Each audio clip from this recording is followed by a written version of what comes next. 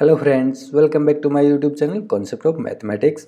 I am Balram Yadav और आज की इस वीडियो में मैं लेके आया हूँ आपके लिए maximal linear independent set of A vector space. तो उसको स्टार्ट करने से पहले गाइज, अगर आपने अभी तक हमारे यूट्यूब चैनल को सब्सक्राइब नहीं किया तो प्लीज़ पहले सब्सक्राइब कीजिए और बेल आइकन को प्रेस करना ना भूलें ताकि फ्यूचर में हमारे आने वाली वीडियो को आपको नोटिफिकेशन मिल सके। तो चलिए गाइज स्टार्ट करते हैं। आज का टॉपिक हमारा क्या है, maximal linear independent set.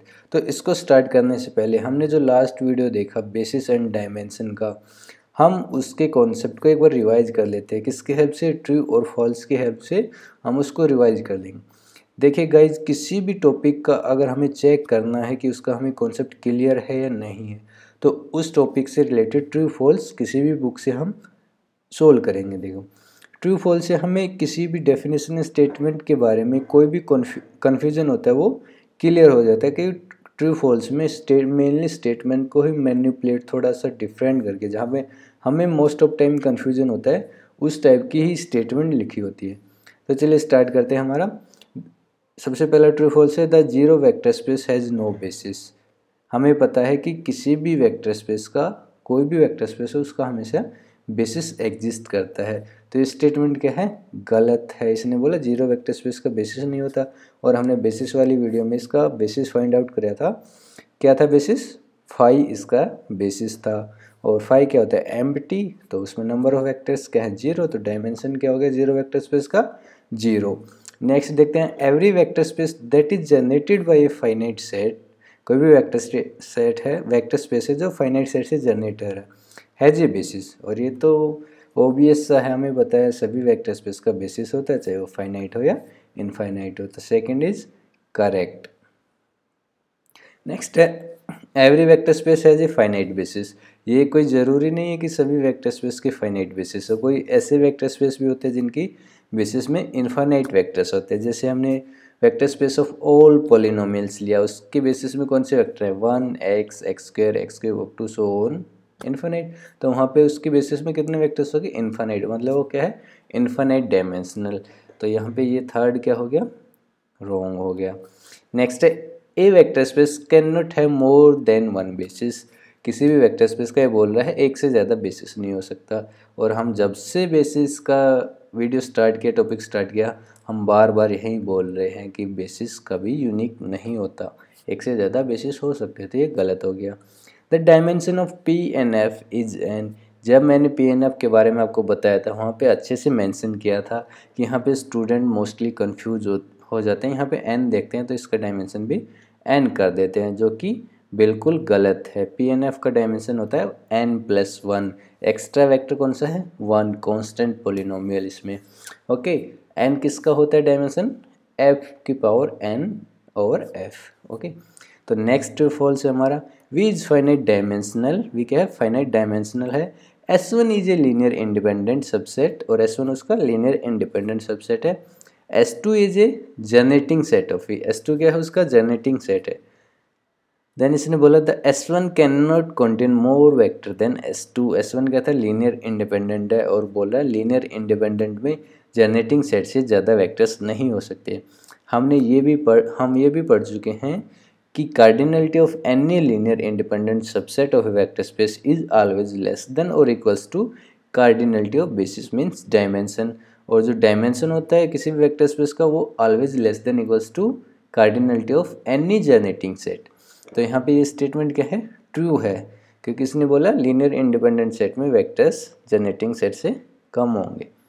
Next है हमारे पास, if S generates the vector space V, then every vector in V can be return as a linear combination. देखो, लीनियर कॉम्बिनेशन की बात कर रहा है, और वेक्टर इन S यूनिकली। यहाँ पे इसने यहाँ तक बिल्कुल सही लिखा था, लास्ट में आके इसने गड़बड़ कर दी। क्या बोल दिया? यूनिकली। S क्या है? जनरेटिंग सेट है, मतलब V को जनरेट कर रहा है। तो ये तो बात ऑब्वियस है कि वेक्टर स्पेस के वेक्टर्स S के लीनियर कॉम्बिनेशन में लिखे जा सकते हैं। लेकिन यूनिकली वाली बात गलत है। यूनिकली कब होंगे? जब वो बेसिस होगा। ठीक है, S जनरेटिंग सेट है, वहाँ पे डिपेंडेंट वेक्टर्स भी हो सकते हैं। तो डिपेंडेंट है तो वहाँ पे किसी भी वेक्टर की रिप्रेजेंटेशन एक से ज़्यादा हो सकती है। तो नेक्स्ट है हमारे पास, V is a vector space of dimension n। कोई n डायमेंशन का वेक्टर स्पेस है, then we has exactly one space with dimension 0 and exactly one space with dimension n। हमारे पास कोई भी वेक्टर स्पेस होगा डायमेंशन n है जिसका, तो उसके पास एग्जैक्टली एक ही वेक्टर सब स्पेस होगा जिसका डायमेंशन 0 होगा, और वो सब स्पेस क्या होगा, 0 वेक्टर स्पेस, और एक सब स्पेस होगा जिसका डायमेंशन n होगा। वो कौन सा होगा, वो वेक्टर स्पेस खुद। मतलब यहाँ पे क्या है, ट्रिवियल और इम्प्रॉपर सब स्पेस की बात कर रहे हैं यहाँ पे, एग्जैक्टली 1 1 ही होंगे। नेक्स्ट एग्जाम्पल है हमारे पास, ट्रू फॉल्स यहीं थे, इतने ही खत्म हो गए। तो अब हम एग्जाम्पल देखते हैं एक और, कि the set of all n cross n matrix, कोई भी n क्रॉस n मैट्रिक्स का क्या सेट है और उन मैट्रिक्स की क्या है ट्रेस 0 है, इज ए सब स्पेस। उसको हमने सब स्पेस W मान लिया, किसका माना, vector space of all matrix of order n cross n। Find the basis and dimension, तो हमें इस वेक्टर सब स्पेस की basis and dimension find out करने के लिए बोला है इसने। तो यहाँ पे हमारे पास सब स्पेस क्या है, ऑल मैट्रिक्स, वो सारी मैट्रिक्स हैं जिनका ट्रेस मतलब डायगोनल एंट्रीज का सम कितना है 0 है, ये हमारे पास सब स्पेस है।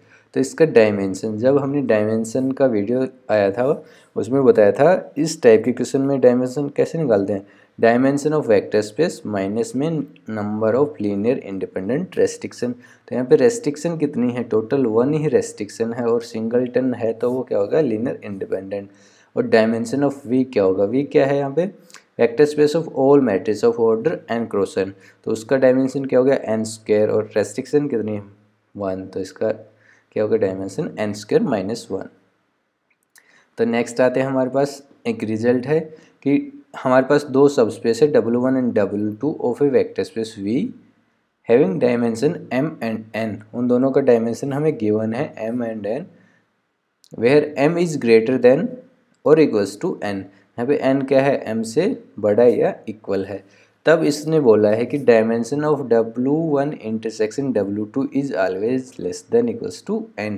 यहाँ पे देखिए दो सबस्पेस गिवन है, उनका डायमेंशन भी गिवन है, तो इसलिए इसने बोला उन दोनों के इंटरसेक्शन का डायमेंशन हमेशा जो छोटे वाला सबस्पेस है जिसका डायमेंशन कम था उसके डायमेंशन से कम या बराबर होगा, क्योंकि इंटरसेक्शन में क्या आता है, कॉमन पार्ट आता है, और कॉमन कहाँ तक आ सकता है, मैक्सिमम जो छोटे वाला है कॉमन वहीं तक जा सकता है ना, उससे बड़ा तो हो ही नहीं सकता, छोटे वाले से ज़्यादा तो कॉमन पार्ट आ ही नहीं सकता। तो ये हो गया इसकी डायमेंशन की बात। और अब बोला है उनके सम का डायमेंशन किससे कम होगा, हमेशा कम और इक्वल किससे, m प्लस n, उन दोनों के डायमेंशन के सम से हमेशा इक्वल और लेस देन होगा। ठीक है, ये दो रिजल्ट्स हैं, इनका आगे यूज होगा। अब बात आती है डायरेक्ट सम की। एक वेक्टर स्पेस है जो अपने दो सब स्पेस के डायरेक्ट सम में लिखा जाता है, और β1 एंड β2 क्या है, बेसिस है उन दोनों सब स्पेस के। तो इसने बोला है इन दोनों सब बेसिस का इंटरसेक्शन क्या होगा, फाई होगा, क्योंकि डायरेक्ट सम की डेफिनेशन में क्या आता है कि उन दोनों का इंटरसेक्शन फाई होना चाहिए, दोनों सब स्पेस का इंटरसेक्शन ही फाई है, तो उनके बेसिस सेट का भी इंटरसेक्शन फाई होगा। और उन आगे बोला है कि उन दोनों बेसिस का यूनियन वेक्टर स्पेस का बेसिस बनेगा। ओके, यहाँ पे हमें ये भी पता है कि V का हर वेक्टर डायरेक्ट सम वाले सब स्पेस के वेक्टर्स के यूनिक सम में लिखा जाएगा। ठीक है, तो यूनिक सम में लिखा जाएगा मतलब उनकी दोनों की बेसिस मिलके वेक्टर स्पेस की बेसिस बना देंगे। अब आता है हमारा आज का topic maximal linear independent subset. ठीक है, इसको पढ़ने से पहले हमें कुछ और टर्म या टर्मिनोलॉजी पता होना चाहिए। वो क्या है, मैक्सिमल सेट हमें पता होना चाहिए। मैक्सिमल सेट या वेक्टर क्या होता है, इसके लिए एक कोई भी फैमिली होती है उसको हमने एफ से डिनोट किया है, फैमिली ऑफ सेट्स है ये, और हमने लेट किया है कि एस इस फैमिली में से बिलोंग कर रहा है, and S is called maximal. S को मैक्सिमल कब बोलेंगे हम, if no other member, F का कोई दूसरा मेंबर एस को कंटेन ना कर सके। ठीक है, मतलब एस मैक्सिमल कब होगा, जब एफ का कोई भी दूसरा मेंबर एस को कंटेन ना करे, और या ये भी बोल सकते हैं एस किसी दूसरे मेंबर में कंटेन्ड नहीं है। ओके, तब एस क्या हो जाएगा, मैक्सिमल हो गया। मैक्सिमल वेक्टर या सेट की डेफिनेशन पता लग गई हमें। अब हम इसको एग्जाम्पल की हेल्प से समझते हैं। एफ हमने एक फैमिली कंसिडर की, किसकी, power set of any non empty set M किसी भी नॉन एम्प्टी सबसेट के पावर सेट की फैमिली कंसिडर की हमने। यहाँ पे मैक्सिमल एलिमेंट क्या होगा, मैक्सिमल एलिमेंट क्या होगा इस फैमिली का, इस फैमिली में क्या है, पावर सेट क्या होता है, collection of all subset of M. और एम के सबसेट कहाँ से स्टार्ट होते हैं, उसके ट्रिवियल 0 से स्टार्ट होते हैं अप टू एम तक जाते हैं। एम क्या है, इम्प्रॉपर सबसेट है। तो यहाँ पे सबसे बड़ा सबसेट कौन सा हो गया, एम खुद इटसेल्फ हो गया ना, वो एम है। एम दूसरे किसी भी सबसेट में, अपने किसी सबसेट में कॉन्टेन नहीं है। अभी हम अपने सबसेट की बात क्यों करें, क्योंकि पावर सेट में एम के सबसेट्स हैं और उसको हमने फैमिली कंसिडर किया। तो एम किसी अपने सबसेट में तो कंटेन बिल्कुल नहीं होगा। तो यहाँ पे मैक्सिमल एलिमेंट क्या आ गया, एम आ गया। तो चलिए फ्रेंड्स आगे देखते हैं हम नेक्स्ट एग्जाम जो एम है। यहाँ पे हमने एफ मतलब एक फैमिली कंसिडर की, union of power set of set A and B. हमने ए एंड बी कोई सेट है, उनके पावर सेट्स की यूनियन को एक फैमिली कंसिडर किया है। तो इस फैमिली में मैक्सिमल सेट कौन कौन से होंगे, यहाँ पे क्या है, ए के सबसेट्स है, बी के सबसेट्स भी हैं, ठीक है। तो अगर ए के सबसेट्स की बात करें तो वहाँ पे ए सबसे मैक्सिमल है, क्योंकि ए अपने सबसेट्स में कंटेन नहीं होगा। और बी के सबसेट्स की बात करें तो वहाँ पे मैक्सिमल कौन है, बी है, क्योंकि बी भी अपने किसी सबसेट में कंटेन नहीं होगा। तो यहाँ पे दो एलिमेंट्स यहाँ पे क्या आ गए, मैक्सिमल, ए और बी। नेक्स्ट है हमारे पास एम कोई एक इन्फानाइट सेट है, ओके। अभी तक हम किसकी बात कर रहे थे, फाइनाइट सेट की। अब हम बात करें इन्फानाइट सेट है और हमने एक फैमिली कंसिडर की, family of all finite set of M. M खुद इन्फानाइट है लेकिन हमने फैमिली कौन सी ली है, उसके फाइनाइट सबसेट्स की। Then F has no maximal element, F के पास कोई मैक्सिमल एलिमेंट नहीं होगा। ऐसा क्यों, अगर हमने फैमिली क्या है, फाइनाइट सबसेट की, हमने कोई भी एक सेट लिया और उसको मैक्सिमल बोला, तो वहाँ पे एक और ऐसा सेट एग्जिस्ट कर जाएगा सबसेट जो उससे एक ज़्यादा एलिमेंट कंटेन करेगा, ओके, क्योंकि सेट क्या था, इन्फानाइट था। तो उसमें हमें मैक्सिमल एलिमेंट नहीं मिलेगा। नेक्स्ट टर्म आती है हमारे पास, डेफिनेशन आती है चेन की। चेन को हम नेस्ट भी बोलते हैं, टावर भी बोलते हैं। तो देखिए क्या है, ये अपने नाम के अकॉर्डिंग ही इसकी डेफिनेशन है। एक कलेक्शन ऑफ सेट, मतलब सेट्स की कलेक्शन को हमने सी से डिनोट किया है यहाँ पे। ये इसको हम चेन बोलेंगे। कब बोलेंगे इसको chain, if for every pair, इसके अंदर कोई भी पेयर ले हम सेट्स का, ये किसकी कलेक्शन थी, सेट्स की कलेक्शन थी। तो हम पेयर भी किसका लेंगे, सेट्स का, मतलब ए एंड बी कोई भी पेयर लिया हमने सेट का सी से, तो यहाँ पे एक कंडीशन ज़रूर होल्ड होगी, या तो ए बी का सबसेट होगा या बी ए का सबसेट होगा। मतलब कोई भी पेयर उठा ले हम रेंडमली, वहाँ पे वो या तो एक दूसरे का सबसेट होगा या दूसरे पहले वाले का सबसेट होगा। और हम सारे सेट्स की बात करें तो वो कुछ इस टाइप्स का एक रिलेशन देंगे हमें कि ए बी का सबसेट है, बी सी का सबसेट है, सी डी का। मतलब ये एज ए चेन फॉर्मेशन हो रही है, इसलिए हम इसको चेन बोलते हैं, नेस्ट या टावर बोलते हैं। अब आती है हमारे पास definition maximal linear independent subset. इससे रिलेटेड हमने सारी टर्म्स को अभी पढ़ लिया। अब इसकी डेफिनेशन देखते हैं कि किसको हम मैक्सिमल लीनियर इंडिपेंडेंट सबसेट बोलेंगे। तो हमारे पास कोई भी एक सबसेट है वेक्टर स्पेस वी का, then B subset of S is called maximal linear independent subset. देखो इसकी डेफिनेशन क्या है, मैक्सिमल और लीनियर इंडिपेंडेंट, बस दोनों को, दो वर्ड्स को कंबाइन कर दिया। वो मैक्सिमल भी होना चाहिए और लीनियर इंडिपेंडेंट भी होना चाहिए। तो यहाँ पे हम बात किसकी कर रहे हैं, बी की कर रही है। बी किसका सब सेट है, एस का। तो बी क्या होना चाहिए, एक तो लीनियर इंडिपेंडेंट होना चाहिए, and the only linear independent subset of S that contain B is B itself. मतलब इसने बात कर दी, एस के जितने भी लीनियर इंडिपेंडेंट सबसेट हैं उसमें बी मैक्सिमल होना चाहिए, ठीक है। इस स्टेटमेंट का यही मीनिंग है कि बी लीनियर इंडिपेंडेंट सबसेट में सबसे मैक्सिमल होना चाहिए, ओके। तो ये हो गया मैक्सिमल लीनियर इंडिपेंडेंट की डेफिनेशन। आगे क्या है, maximal linear independent set need not be unique.